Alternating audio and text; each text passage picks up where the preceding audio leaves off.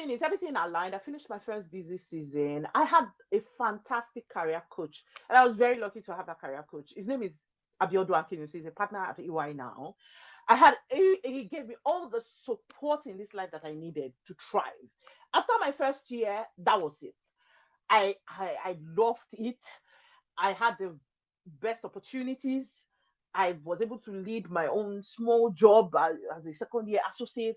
So I started enjoying audit after that. So I had people who supported me, people I could go to help. I had very nice friends who were technically good, who I could say, oh, do you know this? Have you seen this before? You know that.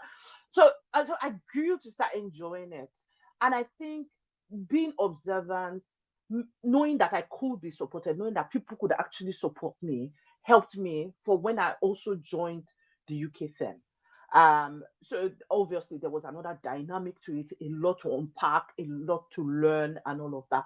But I think knowing that preparation, you prepare every day for the next level of success you want.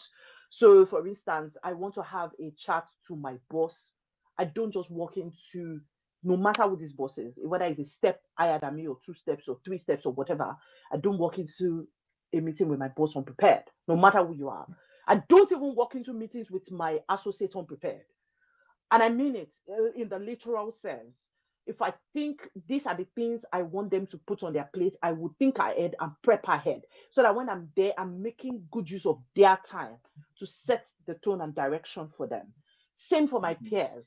I prepare for, it sounds insane, but I prepare for every single meeting. I prepare for every meeting with, sometimes a meeting is just 30 minutes. I'm preparing a whole day for it.